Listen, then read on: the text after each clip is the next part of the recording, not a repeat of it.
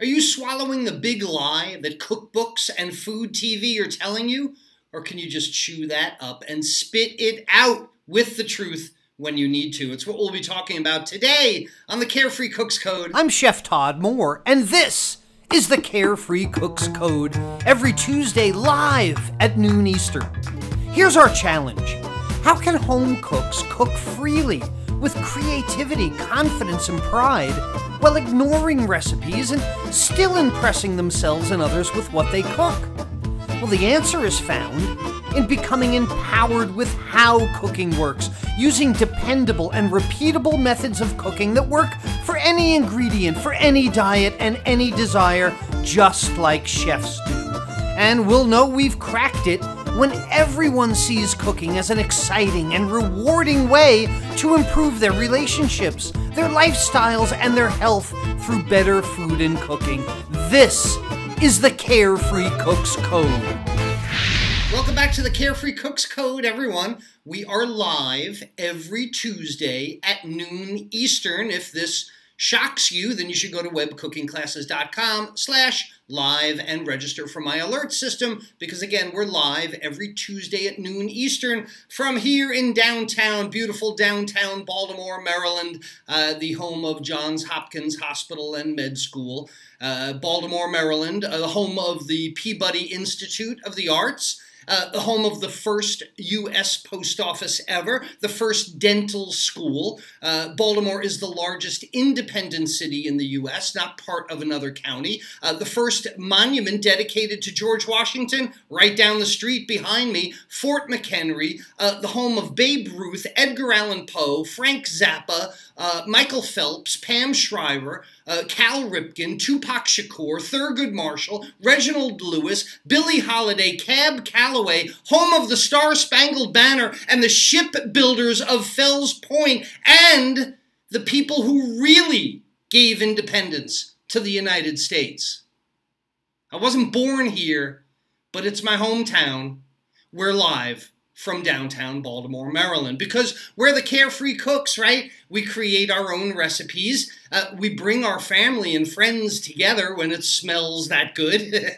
We learn every time we cook. An important distinction we're going to talk about today. We define our own cooking styles. We practice pro methods, and we love our cooking. That's what makes us Carefree Cooks. I'm so glad that we're back together again today. Everyone is with us. Welcome, Joseph and Vania, and Marla is here, and John, and Mary, and Sandra, and Bob, and Dan, and oh my goodness, too many to scroll, but welcome everyone. I love seeing your names every Tuesday. I love seeing all our friends and our Carefree cooking family from all over the world. We're all working toward improving our lives and our lifestyles through better food and cooking. And the journey is fun, right?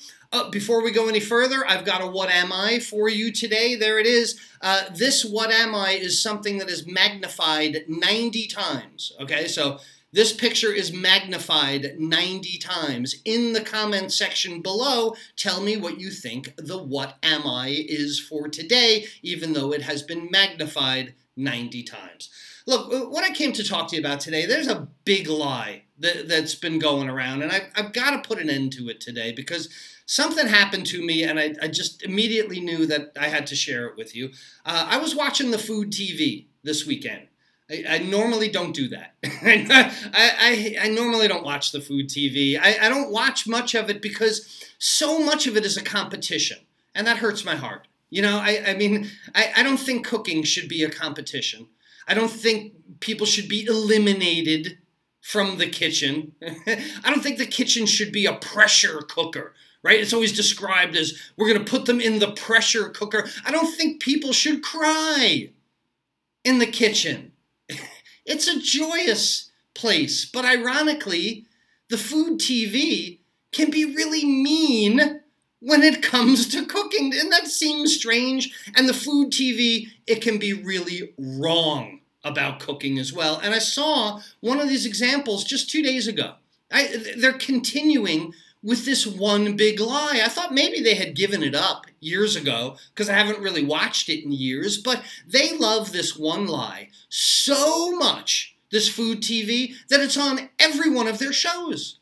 And no matter if it's what we call the old-fashioned stand and stir, where somebody just sits there and talks and cooks something, if it's America's best cooks or America's worst cooks or chop or slice or iron kitchen or cooking with somebody I never ever heard of and they just got a show last week, no matter who it is, they're all falling into place. They are all giving you this big lie. But I'm not going to do it. I am not going to give you the same lie that they do. And do you know? You know whose fault it is? This big lie that's being dished out, you know whose fault it is? It's Valerie Bertinelli. That's who it is. It's Valerie's fault. She's the one that has set me off today. All right, I'm only kidding. It's not really Valerie's fault. I love Valerie Bertinelli. Trust me, I'm not here to pick on Valerie Bertinelli. I just happen to catch her show, right? She's a gem. I mean, again, I love Valerie. And when I was about 16 years old, when I was about 16 years old, I really loved Valerie Bertinelli. All right, but that's not what we're here to talk about. Valerie is so cool. Valerie Bertinelli, she's so much fun, right? And she was married to Eddie Van Halen. How cool is that, right? Who had the better hair? I mean, it's a toss-up, right? We could debate it for hours. Was it Val or Eddie? I don't know. I love Eddie's hair. But anyway, I digress. I love Valerie Bertinelli. She's a national gem, okay? But I'm flipping the channels this weekend, and I come across Valerie's cooking show. And again, let me say, I love Valerie Bertinelli, and none of this is her fault. And she's making a ribeye steak, an espresso-crusted ribeye steak. Sounds great with risole potatoes. And risole potatoes are these whole white potatoes. They're usually steamed, simmered, or poached, and then you saute them in butter with fresh herbs. They're really cool, but Valerie used half a stick of butter. But I'm not getting on that soapbox today. All right, so let me move on. This is what I saw her do, and this is what I see so many other food entertainment shows do. They fake it for the camera. And it's not Valerie's fault. Again, all this is done in editing afterward. And this is what the TV producers are making poor Valerie do. Again, I love Valerie. But so she goes about making this espresso rubbed ribeye, and she said she was going to heat up her cast iron skillet in a 450-degree oven, 232 degrees Celsius. So she takes this brand new cast iron skillet, probably from the sponsor, she puts it in the oven, goes about her day. She goes back stirring the potatoes, talks a little more. Did I mention she used half a stick of butter on like 10 potatoes? Nonetheless, I wasn't going to go there, I said. Then she comes back to the pan after chatting a little bit to get the pan out of the oven. She takes the pan out of the oven and she pours olive oil into it and nothing. Absolutely nothing happens. The oil should have smoked immediately, but you know what? That doesn't look good for the camera, right? Smoking pans don't look good for the camera. So she went ahead and she put this cold steak in the cold pan, and at first, no reaction whatsoever. And then boom, edit, and suddenly the pan is splattering and the steak is sizzling. Not because of the heat in the pan, but because of the good video editor. You know, probably from a safety standpoint, we can't have it splattering, so we take a close-up picture later. But here's my beef. Here's my beef with this problem. If the show were education, right? They pretend like they're teaching you to cook. If they were education instead of entertainment, they would let Valerie discuss what to do if your pan isn't ready yet. Let her have at it, right? She's in her 9th season of this show. I think Valerie cooks well. I think she knows how to cook. That's not my point with Valerie today. My point is with the food TV, right? So they could have Valerie talk about how to recover from something that didn't come out perfectly. She expected it to go one way, but it went another way. Teach us, Valerie, teach us food TV. Show us what goes wrong. But you know what? Everything does come out perfectly on TV. It always does. The host always tastes the food at the end and, oh, it's always perfect. Of course it is. The meal is perfectly timed. Everything comes out perfectly. Everything is perfect. And it's like a 70s sitcom. It all works out in the end. Schneider comes and fixes the faucet. Don't worry. Everything will be perfect. And that's the big lie that they're telling you. They're telling you that everything comes out perfect in the end. Everything in the food magazines, every photo in every cookbook, every food TV host is just absolutely perfect. But I'm going to confess to you today, and I think you're going to join me, I'm not. I'm not perfect. And my cooking rarely is, okay? I've been studying cooking for 20 years like nobody else, and I still don't think my cooking is perfect, and I trust that you don't think you're perfect either. What goes on in our kitchens doesn't have to be perfect. That's my message today. And if your appearance expectations are coming from a fashion magazine, and your cooking expectations are coming from a TV show, you're always going to be disappointed. It's unfair. They're editing out the non-perfect parts. It's not real. But look, here's my message. When you find true joy in cooking, when you love the process like us carefree cooks do, when you have fun putting together some kind of new inspiration, something you just thought of or just something that you learned and you're working on it, you're learning, you're on a journey, you're progressing. Does it have to be perfect? No, it doesn't have to be perfect. And you've heard me say it 1,000 times. If it's good to you, then it's good. Don't let anybody tell you it's not. If Sally sends me an email with a picture of how she's using our basic cooking methods, she's whipped up an original meal from her heart with the ingredients that she loves, how could it ever be wrong? If it's Sally's original dish, you can't tell Sally she's wrong. It's her art. It's her interpretation. If Sally makes Sally's seafood stroganoff, who's to say when it's perfect and when it's not? Nobody but Sally. I'll tell you that much. Sally's the only judge. And great cooking does not need to be perfect. It just needs to make you feel happy. It just needs to make you proud.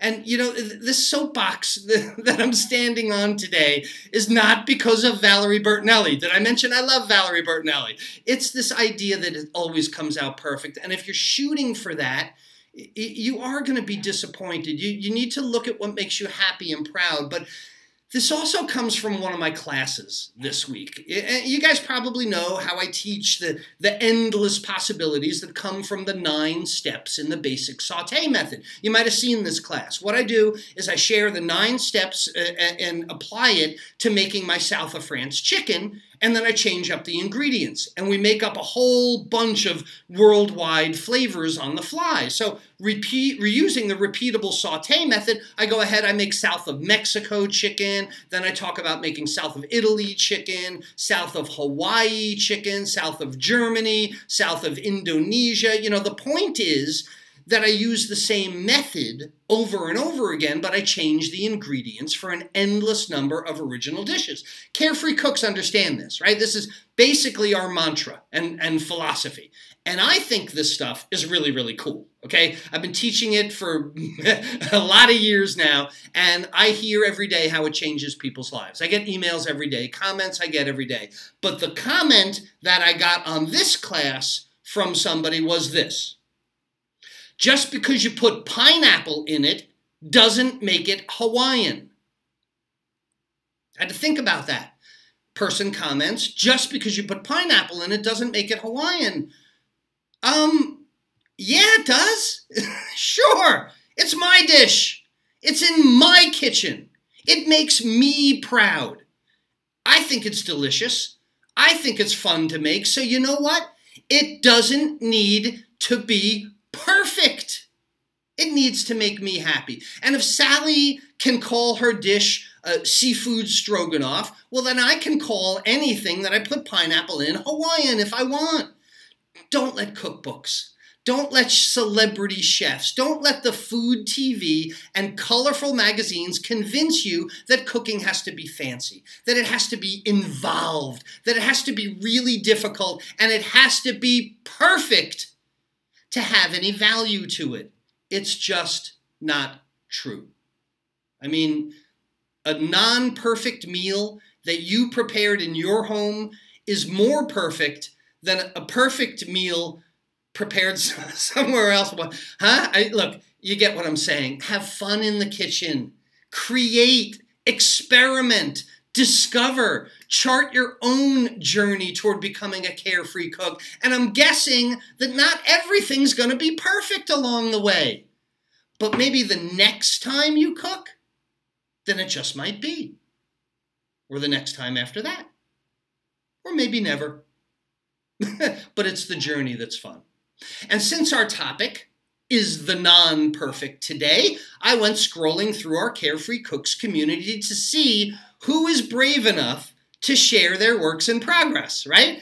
Everybody loves to share something that they think is perfect, but I want to see somebody along the journey. Remember at the beginning of the show, beginning of every show, every Carefree Cooks Code, we talk about part of our creed is that we learn every time we cook. So the dish of the week this week starts with Kerry. Kerry made a nice French baguette. We teach my 18, 10, and 2 formula in web cooking classes, but it didn't seal well enough. The seal busted open on the outside. Kerry says it was still really good, so what do you think is going to happen to Kerry's next loaf? Going to do it the same way, but make sure they seal it up. Kerry learns every time the baking goes on. Anne made a hollandaise sauce yesterday. Anne wasn't very happy with the results. I agree with you, Anne. Looks a little scrambled eggish in there. Well, you know what Anne did today? The next day? Thought about what she did well in her hollandaise sauce and thought about what she could have done better. That's the 2 questions Carefree Cooks always ask. And look what happened. Somebody ate it before she could take a picture, but that's a compliment. That sauce looks a lot creamier, no bits of scrambled egg in it. Well done, Anne. Chris figured something out this week. Chris figured out not to vacuum pack her fresh pasta noodles, but she's back at it today, learning from this and moving forward, making another batch and tossing them in cornmeal and putting them in the freezer, like I suggest. Michael made a whole bunch of sourdough muffins, but one of his skillets was too hot. I get emails all the time. Chef Todd, my food burned. What should I do? You turn down the heat. That's the idea. So Michael learned from the first batch of his English muffins. He turned down the heat. The next batch and progressive batches, that's why I like this picture, progressive batches got better and better and better. And look, it doesn't have to be perfect this time. Maybe it'll be perfect next time. Or maybe it won't be perfect. Maybe it'll never be perfect. But the fun is in the discovery, not in seeking perfection in cooking. It's not the point. Our what am I for this week? The what am I is magnified 90 times. It is taste buds or tongue. If you said tongue, there's a discussion of beef tongue going on in the Carefree Cooks community today, but this is human tongue. Magnified 90 times, it's your taste buds. And just to drive the point home even further, let your taste buds tell you when your cooking is perfect and when it's not. And if you thought this video was perfect, like it, please give it thumbs up, give me some hearts. That way Facebook knows that it's beneficial to people. I don't want to be unbeneficial. I want Facebook to share this with more people, or you could just cut Facebook out of it. Go ahead and share with your friends and acquaintances from there as well, because none of this is a magic trick. It doesn't happen overnight. But look, if you can see yourself sometime in the near future empowered with a toolbox, a whole toolbox full of methods that bring out your cooking confidence, the things that allow you to create instead of just cook, I'd like to show you the way. I'd like to be your guide. And my free, immediately downloadable guidebook, The 5 Forks to Carefree Cooking, will help you make the decisions at every turn and put you on the right path toward confidence and creativity in the kitchen. Get your own copy right now at 5forksguide.com. And it's Chef Todd Moore reminding you that your cooking does not have to be perfect, but there is a method to your cooking success. We'll see you next Tuesday, everyone. Bye-bye.